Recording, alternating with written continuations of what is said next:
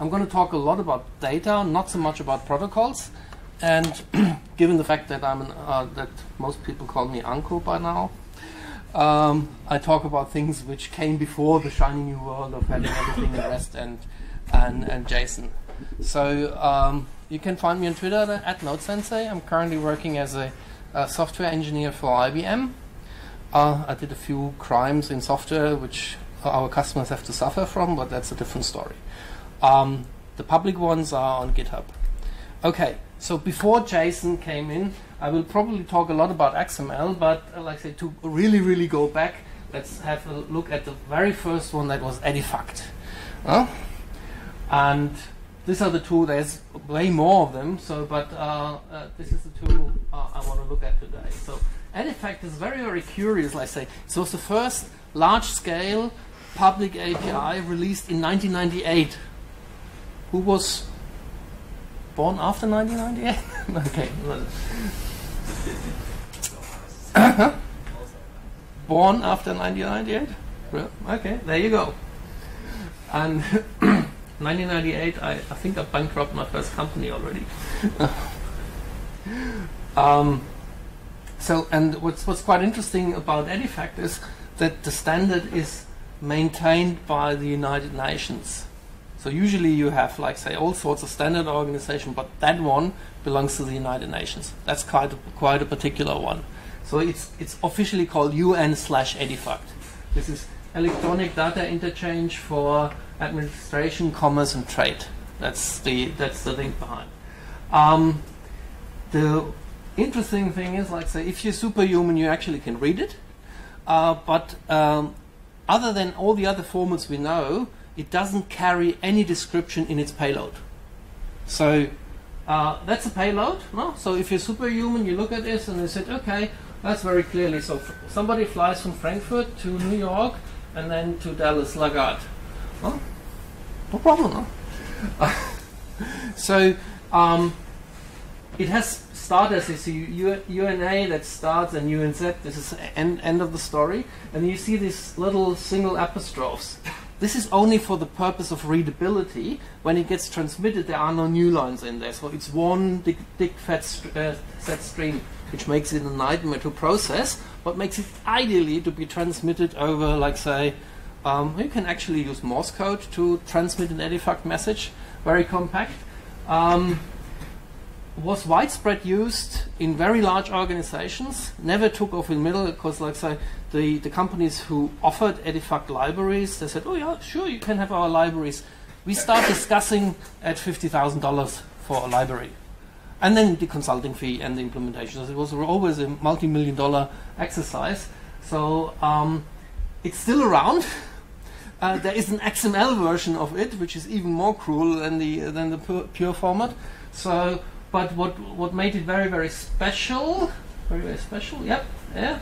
is that it had tons of document types. And that was, like I say, that laid the groundwork for what was coming later on. You see, the list goes on and on and on and on and on. That they didn't pay too much attention to make it elegant in terms of IT, but they paid a lot of attention and said any type of business message could be already expressed in Edifact. Just to get you an idea about it. I can read this without glasses, but not this one. Okay, so, but let's move a little bit on to XML. XML is a descendant of SGML. What is this? Generalized Graphic Markup Language, or GRUL, even typo in there. It's actually younger than the first HTML standard by 1 or 5 years, depending how you count HTML. They have a little love child, XHTML or HTML5. So one of the little headaches when you use XML tools to process HTML, that they're kind of like Malaysia and Singapore, doesn't kind of work, but kind of is the same. Do I get kicked out of the country now? Okay, so quick one to the structure. XML always has to have one, that's like Highlander, there is one opening tag and one closing tag. You cannot have my tag and my tag below, it always needs to have a bracket. it has, and this is expresses the beauty of it. It has elements. That's the one in the angle bracket, and an element can have an attribute.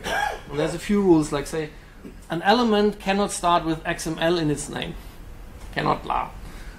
You cannot have spaces. You cannot have special characters. It has to be 8-bit. It cannot be Unicode.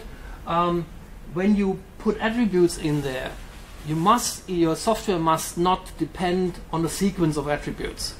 So it's a little bit more restricted when you do JSON. If you want to have kanji characters as a tag name, you just put them in quotes and it's good.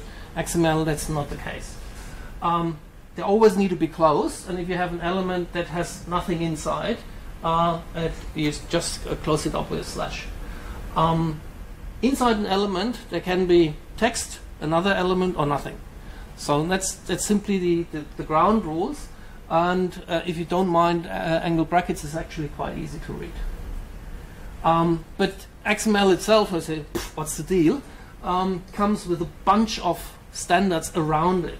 So first is like, say, XLST. That's a transformation language. I can take XML, transform it into other XML. I can take the XML, transform it into HTML, take the XML, transform it into PDF. If you want to know how to do that, there is a 6-article series on my blog, step by step, why and how and what are the toolings and all that. There is XParse, and there are the XML schemas. XParse, that's the one of the query languages that clearly separates the boys from the men. Because I say, so what would you have? Let's say we have SQL, we have regex, and we have XParse. These are the three ones. If you master them, then you can say, okay, I know about IT. And then, let's say, if you want to be a wizard, you understand Perl. But Perl is a write once, never read language. The special thing about XParse is that it can traverse the tree structure of an XML document. So I can say, give me all elements where 2 elements before that there was a red dot in the attribute.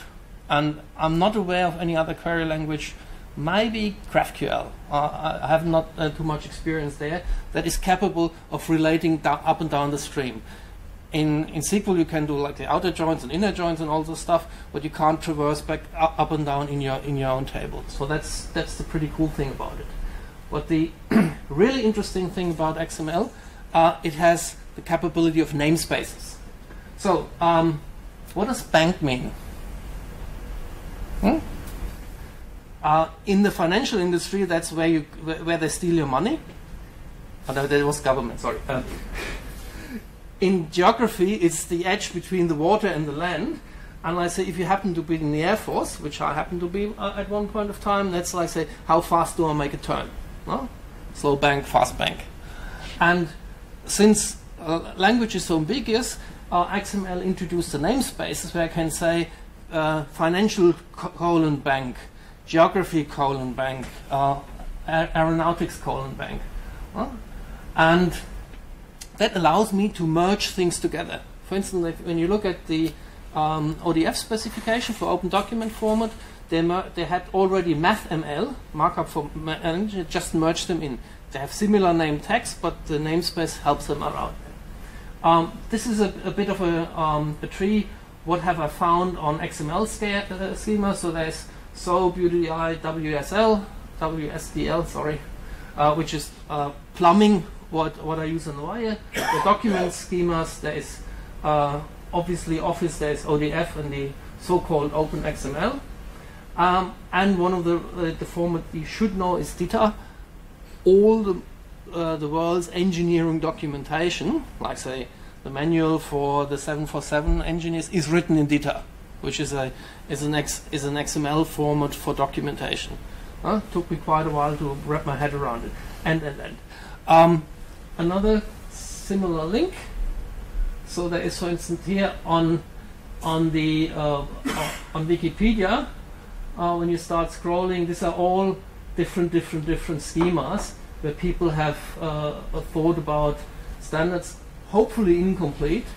The next one is, you look here, that's the other one, EBXML, that's the successor kind of Edifact, spiritually, not technically. Which has all the schemas around, and you see all the different versions. again, what business objects are they? So the big thing about XML is not so much that you have nice curly brackets. I like the differentiator between elements and attributes, but there is incredible amount of work went into making clear machine-readable languages for different business domains. And I say, so, which then gives you the idea, I say, oh, if I control my browser and my backend, I don't need all this. That's correct. When you talk to other systems outside, you need to have a very clear understanding and specification what's going on there. Okay. So there's a few links. So the presentation is online where you can have a look. And since we are all engineers, I put the detail link here in specific. And my graphic broke. Okay, since my graphic broke, I just show it you live. So I personally I use Oxygen. That's a graphical editor for XML. And what you see here is a schema. So when you look at it in a textual version, so this is the XML definition of how an XML file should look like. Now it's not Inception. And what the tooling is quite sophisticated. They said, okay, there is an agreement update request. So I say you send to your contractual partner, hey, actually we need to change something, and it says very clearly, okay, this is all the things. So it has an ID, it has a creation date. When do I expect a response? When is it active? And then I can go and drill into what is okay. Expiry is an X state. That's what is the current agreement notifier? And I said, okay, it's a non-empty string and it has some attributes, and so you can nicely graphically drill down to do all this. So the tooling is quite mature. So there is Oxygen XML, XML Spy, and a few other tools. I think Visual Studio has a pretty good graphical schema editor as well. I don't use it because I'm mostly Mac and Linux. So you see, it's quite easy to work with the stuff. Okay. Processing XML. So a few things like say, what should I use? SOAP? Should I use REST?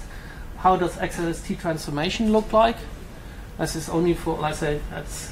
Then how do XPath queries answer? How does it work in the programming language? What I found, it's incredibly painful to do that in JavaScript. So like I said, there's a library in Node.js that passes XML into JSON. What's coming out there is pretty crappy. Because attributes and elements don't map into JSON definitions that well. Where you actually find a natural environment is the tools in Java, and I presume in .NET as well, are pretty mature dealing with XML when you have your well-defined objects. I'll show you a little bit code later. SOAP and REST. So everybody does REST today. This is class. We do that over HTTPS. This is great. When the server is down, you can't process. The advantage of SOAP. So I usually explain it. REST is like making a phone call. If the other guy doesn't pick up, you're stuck. SOAP is basically you take your payload, you wrap it in an envelope, and then you submit it. All the examples you find when you do Stack Overflow are posting a SOAP message to a HTTP endpoint. If I look at enterprise implementations, they submit it to an MQQ, they send it to SMTP, they have their file system-based store on forward, so I FTP a SOAP file somewhere, and then some other process on a machine picks it up and processes it. So if you have an environment where you're not quite sure whether there's connectivity, SOAP might actually be your better bet, because it is inherently capable of store and forward. REST is not. So that's one of those little things people like to overlook. And SOAP even would work over the RFC 1149 IP over AVIN carriers. You're familiar with that one, no? No? You should read it up. Had been published on the 1st of April. Okay. Quick code. I'll show you some live example in a second. It's just about 4 lines to get XML properly pulled into Java. So it's very, very straightforward. And that's of course, where's the fine little instance? Chup, chup, chup. Okay, that's easy. That's an XML document, and you can translate very, very easy from your XML into your properties of your Java class. What we typically use there is JSON annotations. So I put in my code XML root element and XML element, and then I even have 4 lines to read and write it from the Java object back into your JavaScript guy. Go away. I've been participating in a project that involved XML processing in Java. And I was firmly on non-Java part of the project, and I don't regret it. But actually, I did with this one, XML before. We used to process 2 GB XML files, and MS XML is ridiculous. C++ code of MS XML is not very good. Yeah, everybody uses parsers that are way faster. So I wrote my own parser in C for that one. Actually, changed our parsers like 4 times until it was somehow bearable with just 1 megabyte. No, because the problem is that... I guess cut it. It's very it's very simple. We start with XML, and what we do? We take the XML that comes in, put it in a nice memory model, and I say, you have a 1 gigabyte XML file. You probably need 7 or 8 gigabyte of memory. Okay. Bad idea. Nah. And it takes very long time. That's the other problem too. No, you don't do this. You don't do this. So what you do if you have chunkable XML or chunkable JSON, that's the same thing, is that you use a SAX parser. So you use an event parser and process the stuff as it comes in. The guy who wrote the specification for XML XLST, Michael K, he wrote the Saxon parser, which is available in C, which is available in Java. He even has a JavaScript version of that. I said anything, once your XML is like, say, above the 5 megabyte limit, you don't do DOM anymore. This is roughly the same thing. That's what I did also actually. I use a stream processing. Yeah, of course. I bring down 8 hours to 2 seconds to 3 seconds actually. Exactly. That's what I did, because instead of doing loading in memory, doing the XML processing, no, never. I don't touch Java, I see.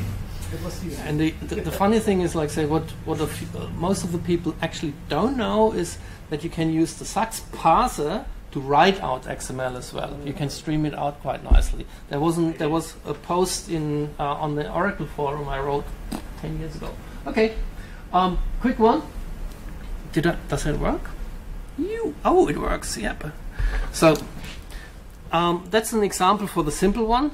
So I have a fruit basket object, and then I put apple, durians, and grapes in there. I don't know why I did durians in there, because I don't like them. And then when I want to go and write it out, I simply said, get me a new instance of JAX-B content, create a marshaller, and then write it out. So how does it know what to write out? How do I get back? Yeah.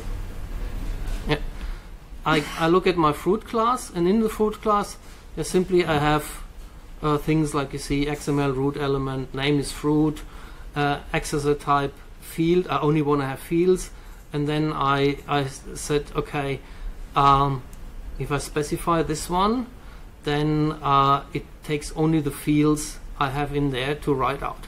And then when I run the example, fruit basket, sub, run. Where's my run? Run as Java application. It goes and writes it out, and I have the fruit basket XML. Here I got the XML, and you see I decided that my name should be an attribute, not an element. And I also wrote it out as JSON. Now you have it in there. And obst is German for fruits. By the way, JSON also has the same fault that you need to read the whole document. Yeah. Unless you have a event parser for JSON. That's beyond my knowledge. Like I say, my JSON is small. If I go big, I use XML. Okay, so you see, it's relevant. This example is quite interesting because I say I have save XML, I use a JXP context, and I have same here save JSON. My favorite one is the I use the JSON library from Google, because I think I say if somebody writes a lot of JSON, those are the guys. They make sure no special character floats in there which shouldn't be in there, and all that. And they have this mechanism takes a memory object, but they also have a JSON writer where I can say add a new element and just pumps it out straight away into a stream, so I don't need to build the whole thing in memory first. And especially in Java 8 with the Stream API, it gets rather snappy. And then, like say, for all people ditching Java, have a look at WordX, which gives you a programming style very close to Node.js. Okay, just to give you a little an idea, another little example. RDF is a resource description framework that's an XML format. I downloaded a library from a file from Gutenberg.org. This is where you get all the books that are out of copyright. And then there is a little XLST one which says, okay, please translate that for me into HTML, and in Bangs straight away creates a book list. Or I can go and say, okay, oops, where's my other one? I have another, and I said, okay, translate that for me, and it goes and creates a different XML list for me. So I can use the same data source, and then with just a tiny little change, I can go and create XML or HTML or even PDF if I want to. PDF is a two-step process. Step one is I take the XML and a style sheet and turn it into XLSFO, and then I take the Apache FOB processor, so that's the only one that is freely available, and turn it into PDF. Quite a bit of a headache. On my blog I find a tool which helps you to design the FOB stuff, so you don't need to write it off memory, because that's quite a bit of learning curve involved. Okay, so that was then so quick. Also, the key takeaway is, like say, between browser and backend, don't bother, do something else. Protocol buffers, JSON, whatever. Anyway, like say, if you have to transmit 4 megabyte of data, you're either uploading PDF, uploading PowerPoint files, or your application does something wrong. It rules on the back end. Like say, you will have to search for a very, very long time to have the richness and schemas in any other environment, short of maybe Edifact, to have a specific data type. So most of the time, you need to talk to a backend, it will be XML. You want to learn XPath? There's a full hour talk on how to do XPath queries with all these things, so I don't torture you with that. It's painful in JavaScript. This is where the presentation is, actually. So you go to GitHub.io, STW, Wissel, GitHub.io presentations. There are all of them, and then APCraft is the one for today. And I also have a 60-slide presentation on this link that takes you down the rabbit hole in producing, consuming XML and all the nasty detail lessons I learned along. Questions? Do you use RelaxNG still, or just XML schema? I didn't see that much advantage of RelaxNG, mainly because I'm lazy and I use other people's schema, though I don't write my own. Because in the wars, ultimately XML schema won. But RelaxNG was better, if I remember correctly. Yeah, but Betamax was also better. Probably, like I say, it's the same. Now, I'm not telling the story why Betamax lost. Yeah, but it's actually almost equivalent, but much more readable. Because RelaxNG was much more readable and easier, and I used to write still in RelaxNG, although XML schema was winning at that time also. Yeah. I remember when I was working. Anyway, the big schema, if you want really to write a big schema, I would recommend the editor like Altova, XML Sky, that makes it a diagram. Because for big schemas, I don't think you can just use the source code unless you remember it by heart. It's very we just had a look at that one. So I use Oxygen XML because that's cross-platform. Altova XML SPI is pretty cool as well. XML SPI is also, we used to use that one also, for writing large schemas basically for parsing data. But all of these editors, they have this mechanism that said, I take an XML schema, please output a RelaxNG, take a RelaxNG and put an XML in there. Okay, any more questions? EBXML is still very popular actually. Of course it is. Because at least in US you can build a service like routers just because of EBXML, because now every company needs to submit their data in EBXML and it is a parsable data. So I can build a Thomson Reuters-like service in US. But I think Hong Kong has just did it, Singapore yet still accept PDF reporting. So I don't know when they will. I think it's hard to make a valuable document format, and XML is still the only one that That's correct, that's correct. Like 50 years. I mean, from SGML to XML, you can still pass the document for 40 years. Yeah, that's one of the interesting questions. I say when you look at all the APIs, I say what's the ultimate storage format? So any binary format is not future-proof. So at the end of the day, you need to have, so the only binary format that is halfway future-proofed is zip. So you go and take your text format and zip it together so it's small, because that's pretty well understood. But the rest is... That's what the fight going on right now between protocol buffers and JSON, because if you gzip the JSON and send it out, the payload is not very bigger than the protocol buffers actually. The difference is very little, but JSON is readable. Protocol buffers is not readable. Yeah, it depends on your debugging tool.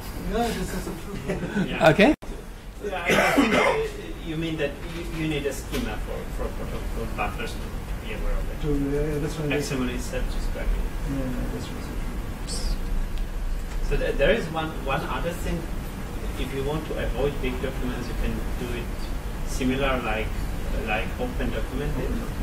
Basically, you stuff a lot of XML files that cross-reference each other into one big zip file, and it is pretty robust.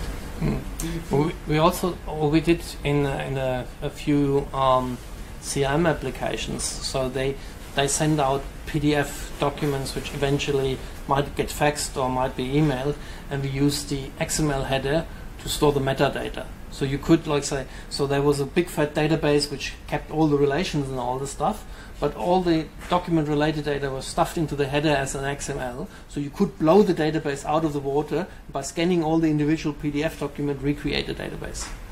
So that was one of the precautionary measures, because I knew the IT manager then was a little bit stingy on his backup strategy, but all the PDFs were stored on an optical storage. So that saved the company the neck once by being able to take the individual file and then, based on the metadata, recreate the database behind it. Okay, thanks a lot. Thank you very much.